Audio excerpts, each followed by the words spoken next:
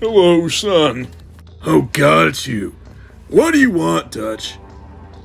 You know exactly what I've come here for, John. The boy's nipples. Oh, you are sick, you know that. You can't just go around eating everybody's nipples, Dutch. It's not okay. I can. I will, John. Tastes so good. Like pepperonis on a pizza. Why are you always trying to eat people's nipples? That's disgusting. I don't know. Pleasure, I guess. You better give me your nipples too, John, or else things are gonna get serious. I ain't giving you nothing, Dutch. Get away from me. I guess you've made up your mind then, John.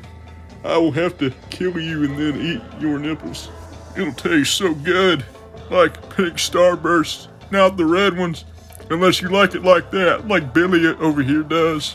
You know what? Screw that. I don't even want his. I just want yours, John. Bring me your nipples, John.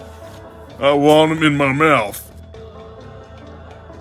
I'm going to give you to the count of 5 to come down here so I can have you, John. Only you. Because if you don't come down here and give them to me, I will forcefully take them, son. Come on, Professor. Gotta get out of here. I've given you time to think about it, John. What are we gonna do, John? I'm gonna bring you down there and give him your nipples so he won't eat mine. What? Come here.